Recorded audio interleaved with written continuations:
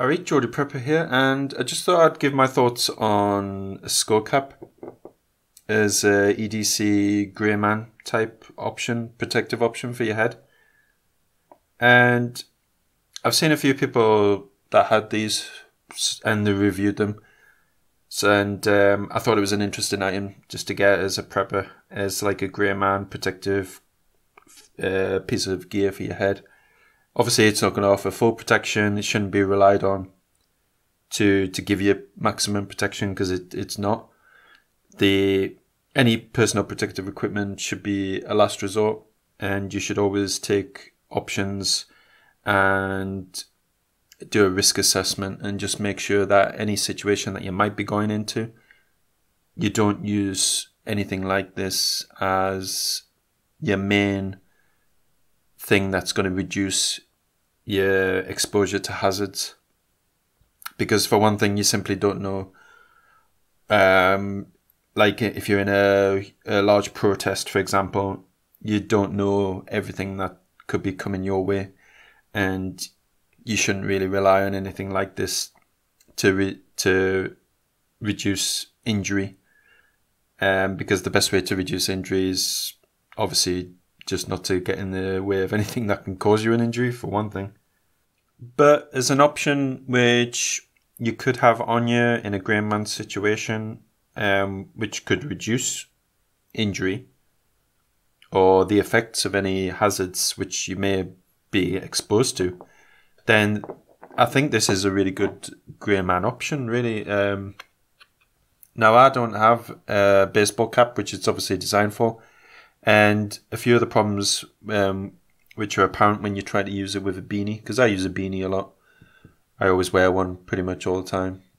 The problems which were apparent is because you're not using it with a baseball cap. Now, a baseball cap, now this is the rear of it here. Obviously, this is where on a baseball cap you've got the tab at the back, which creates some tightness around the edge, which helps it stay on your head a lot better.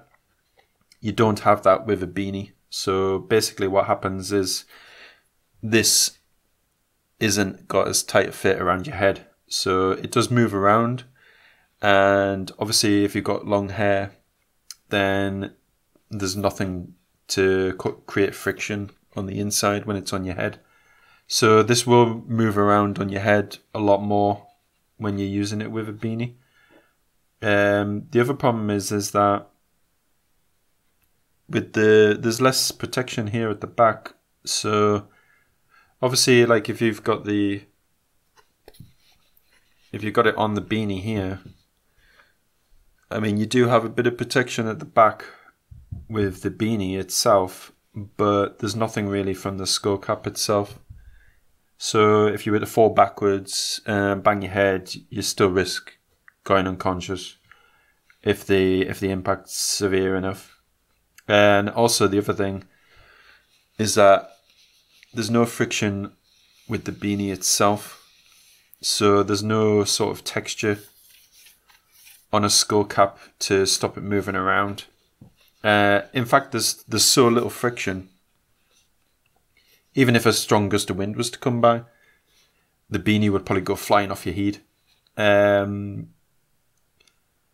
I mean, there is like a little bit of a pad here, which if you've got like very short hair, like me, and if you were to freshly cut it short, so you've got that bristly texture on your head with your hair, then that would help the skull cap itself from moving around. But like I said, there's no sort of tautness around the edge, which is what a baseball cap creates. So you've got this loose on your head, and then you've got the beanie itself. Very, very little friction to stop it moving around. But I mean, as you can see, it covers it just fine, and when it's on your head, you can't see the skull cap. So as a grey man option, for just a little bit of more protection, then I think a skull cap's a really nice addition. And obviously there's other options that you've got for covering your head, and they might work better with the skull cap. Anything which creates like a lot of tension around your head would work very, very well, because it would help to, you know, get that pressure on your skull, on your head, which would hold it in place a lot better. And then you could wrap something around it, maybe like, or even a combination of things which go on your head might be a good option if you don't wear a baseball cap. I think obviously I might get a baseball cap just to use with this, as I do think it's a very good EDC option, and I think it does definitely have its place. But like I said, you know, it shouldn't be relied upon to reduce the injuries or anything that you might be exposed to, hazards. Obviously, if you're going into a situation and you thinking this is going to, you know, reduce your injury completely, then that's not the case. It's not. It offers very, very minimal protection. Obviously, it should be used as a last resort, really. Like any personal protective equipment, it should be a last resort. But I think this is a good addition. It would just be nice if there was different versions of skull caps. If this had, for instance, a built-in with creating tension around the edge just to hold it on your head, then that would be good. And also if they could just put a bit more protection across the back here, then that would protect the back of your head from impacts just a little bit more. And then obviously if they could do something on the here, just put some sort of texture which will create a bit of friction with things like beanies, but obviously which won't catch on the material and potentially ruin it, then, you know, it would be perfect. But, you know, I've used this a couple of times when I've been out and about, and it's been fine. So if you're thinking about a skull cap and you don't wear a baseball hat which it's designed to insert into, then that's just my thoughts on it. And let me know what you think. Do you any of you actually use these regularly?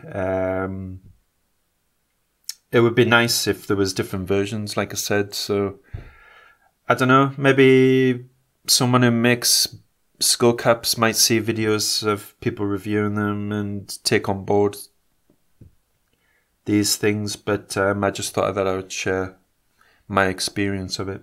So be safe, guys, be prepared, and I'll see you in the next video.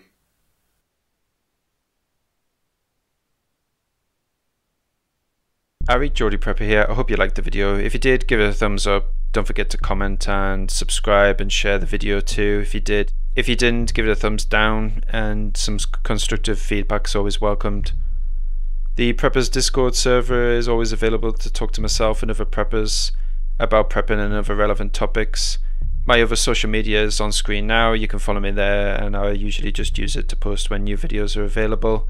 Don't forget to be safe and be prepared, and also check your preps.